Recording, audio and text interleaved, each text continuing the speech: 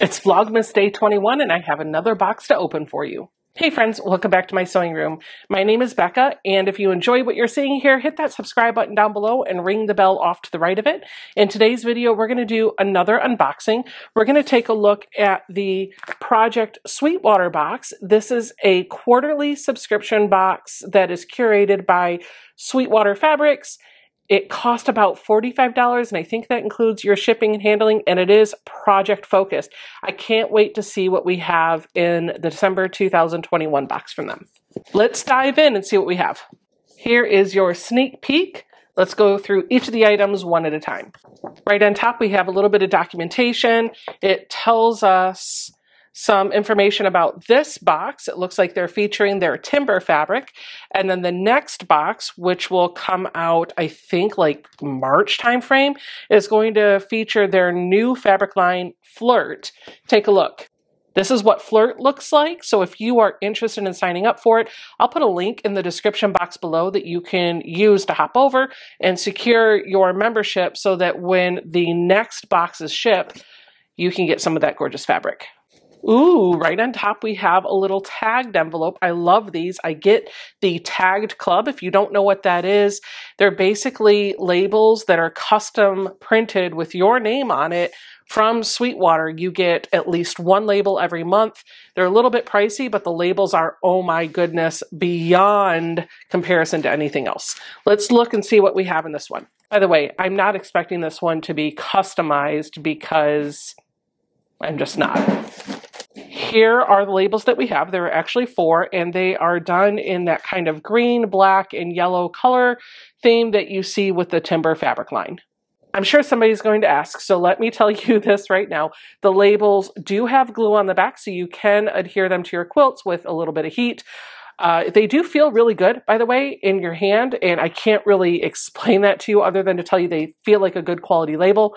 When I put these on my quilt, I usually heat them, iron them onto the quilt backing, and then I just do a quick edge stitch around the perimeter of the label, and it holds up beautifully. We have a little package of buttons. Taking a look down here, we're going to open those up.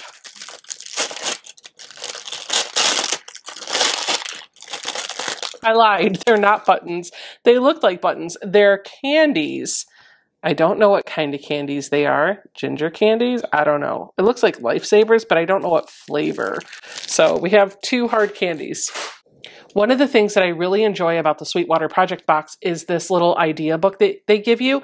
It's basically a little booklet that gives you a bunch of different projects that you can make using the fabric from this month's box. And of course, if you want to make it using something else, you can. There are multiple things in here. Take a look. This is what the pamphlet looks like. It's a really nice little kind of jacket, and then on the inside you have 3 project sheets.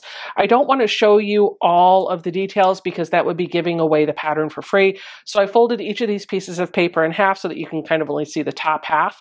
I do want to show you though the pictures in the upper right-hand corner of my paper because that's what the project's going to make. The first one is a timber tote bag. It looks like you could use this for a lunch pail. The second one is for this really pretty pillow. You're going to use a panel on the front and some squares on the back. And then the third one is for this little mini quilt that I believe you're going to use a panel and maybe some charms for as well. So 3 projects and 1 little idea book. And to go with this, they give you the fabric that you're going to need to put that stuff together. Let's take a look. The first item that we have is a full charm pack for the Timber line by Sweetwater. This is a beautiful charm pack that ranges in blacks and grays. It's got some greens in there, some creams, and some rust or some goldenrod yellow. There is none of that traditional red that Sweetwater usually puts into their lines, and I don't actually mind it. It looks really nice. To go with this charm pack, we've got a little package of some yardage. Let's take a look. We have a panel that gives us all of those focal prints from the projects. You can see we've got the pillow here, but we also have all of the pieces that are needed to do like the mini quilt and the pack tote, the lunch bag tote. It's all kind of put together in this really nice canvas panel. I'm trying to open it up so you can see it.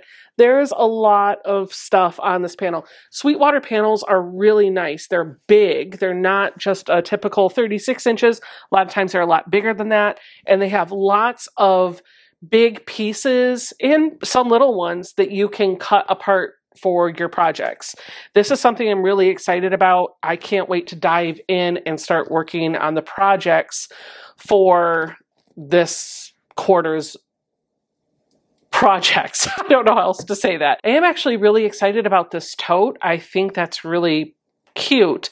I thought it was going to be a lunch bag, but I don't think so. Maybe it's not.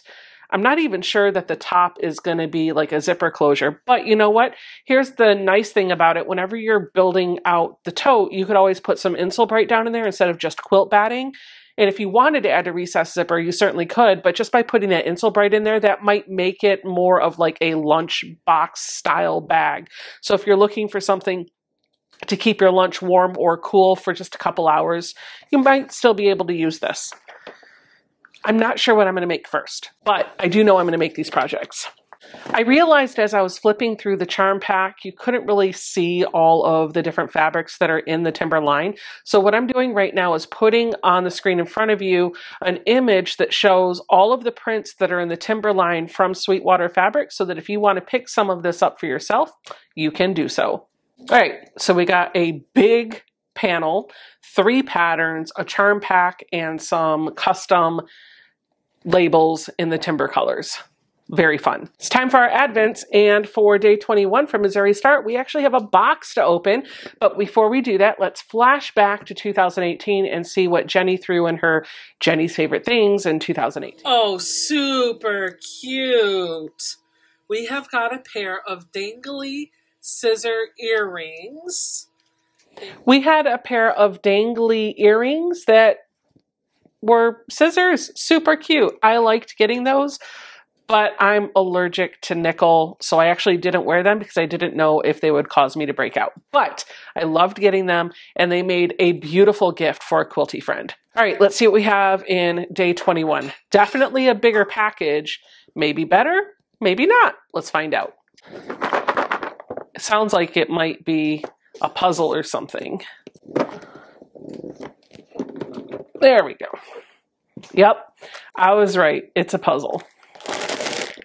Not really a big puzzle fan, to be honest with you. I'm guessing this is what the puzzle is going to end up being, is this beautiful picture. I do enjoy the picture. I just am not a big puzzle fan. Not sure how many pieces are in here. I don't know much about any of this. But here's the thing that I do know. In the comments down below this video, I'm going to put a link to the Missouri Star videos that they do every day, telling you about the items that are in this year's Advent box, and you can let Jenny tell you all about this puzzle herself. I'm still behind on my Katrinkles blocks, and maybe I'll get a chance to work on them tonight and get caught up, but as of the recording of this video, I don't have those other 2 blocks done, but I do want to open the template for today and see what we have. So let's take a look. Interesting. I have 2 of the little pattern cards in here. Oh my goodness. These just keep getting tinier and tinier. We have a 3/4 inch square template from Katrinkles. Take a look at it in my hand. Isn't it super tiny? And we have our card that tells us what our block is going to look like this month. It's a 16 patch, which is just basically like a 9 patch with an extra row and an extra column. And this template is going to make it a lot of fun to fussy cut all of those pieces. I can't wait to get started, but it's going to have to wait until maybe a little bit later today. So I'll toss this aside, and hopefully when you come back tomorrow, I will be all caught up with my Katrinkles blocks. Hey guys, thanks so much for hanging out with me today. I'm enjoying my time making these videos for you, and I hope you're enjoying watching them. Advent season is almost over, and I have some lovely plans to continue the content in 2022. So if you want to go on that journey with me, make sure you hit that subscribe button down below and you ring the bell to the right of it to receive notifications. That's everything for Vlogmas Day 21. Come on back tomorrow for Day 22. Bye!